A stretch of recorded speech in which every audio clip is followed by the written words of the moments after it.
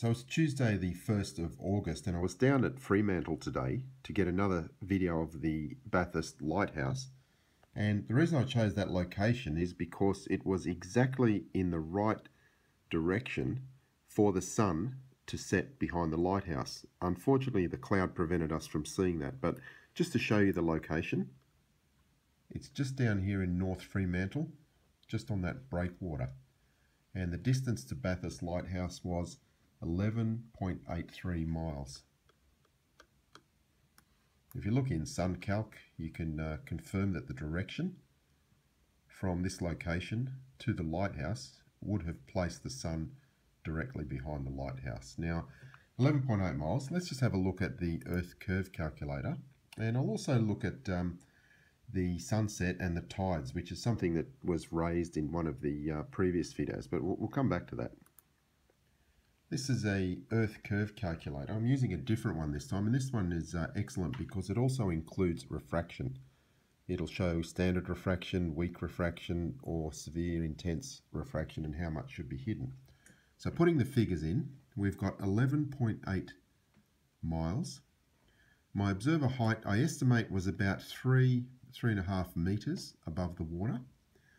The target height, the focal height of the lighthouse, is 98 feet. And from that location, if we just look at standard refraction, you'll see that we should have a hidden part of 33 feet and a visible part of 64 feet. If we have weak refraction, we have a hidden part of 37 feet and a visible part of 60 feet. So let's have a look at Bathurst Lighthouse. Bathurst Lighthouse. The actual height of the lighthouse itself is 19.2 meters, 63 feet. The focal height is 30 meters, so that's including the ground elevation beneath it. But looking at the amount of hidden distance and visible distance, we can see that from this location and about 3.5 meters elevation, we should be able to see the entire lighthouse. Now, the other thing is, let's have a look at the sunset time. The sunset time was at 5:41 p.m. And a comment on one of my previous videos was to note the tide height. Now, just by sheer coincidence, it was low tide at exactly 5:41 p.m. Now, I didn't know that in advance. In fact, I'd forgotten about it until I was at the location. And while I was filming, I just thought of the tides, and I checked the tide, and it was just convenient that the low tide was at exactly the same time as the sunset.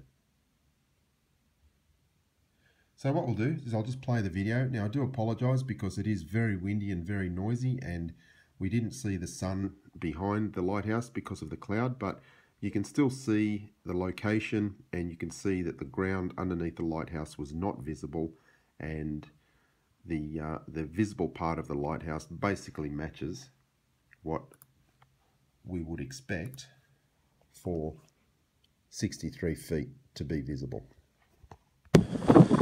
So it's 3 minutes to the sunset, and unfortunately the sun is behind the clouds, so I don't think we're going to see this Bathurst Lighthouse. I'll just zoom out to show you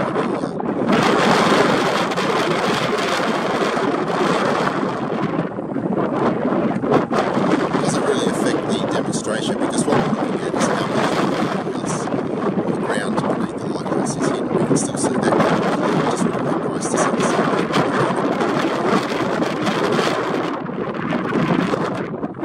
Just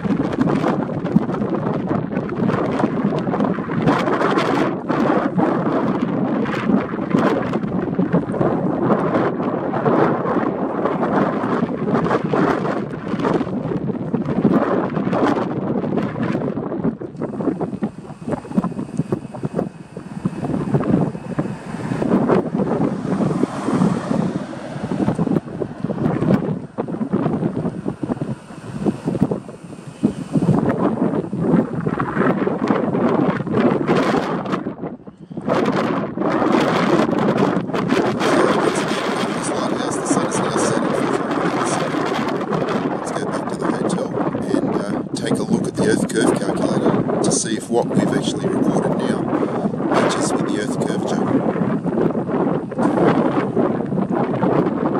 And again, just panning around so you can see the location.